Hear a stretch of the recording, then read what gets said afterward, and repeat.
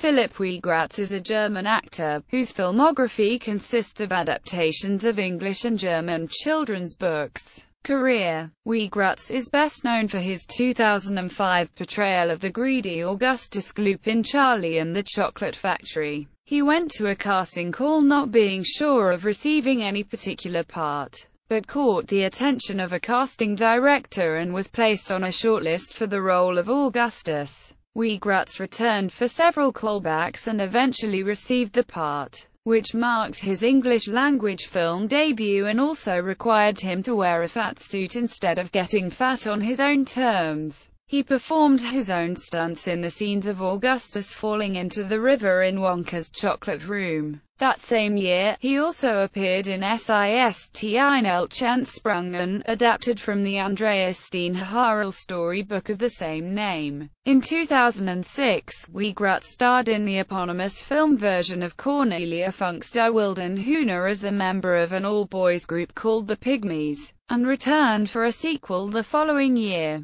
Both pictures were commercial successes, and he and several co-stars were guests on the German children's television program Car Live on April 2, 2007. Filmography: Charlie and the Chocolate Factory, Ist eine Chantsprungen, Burned Event, Die Wilden Hühner, Die Wilden Hühner und die Liebe, Car Live, Die Wilden Hühner und das Leben, Law, Ruby Red.